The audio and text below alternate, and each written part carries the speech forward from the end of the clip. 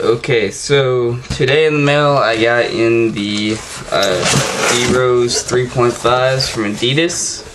I've already unsealed the box. I have not taken the shoes out yet though. I just wanted to see what shoes were in here. So you got the black D Rose box there.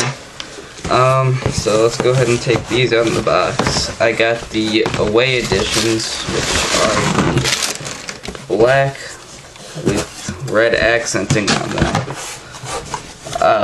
And these differ a lot from 3s actually. I think they could have kind of been a D Rose 4.0 just from differences with all the new accenting on them.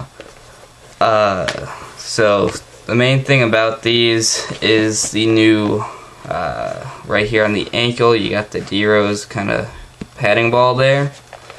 You have the awesome, I think the Adidas stripes on the bottom just look sweet, and they go all the way from here to the toe. The toe box is fairly wide actually, so if you have a wide foot it'll fit in there nice.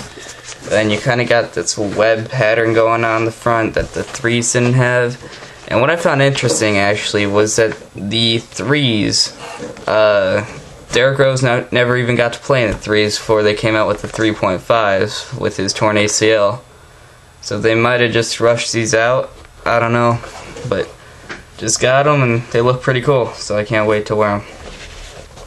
Here they are, D Rose 3.5s away edition.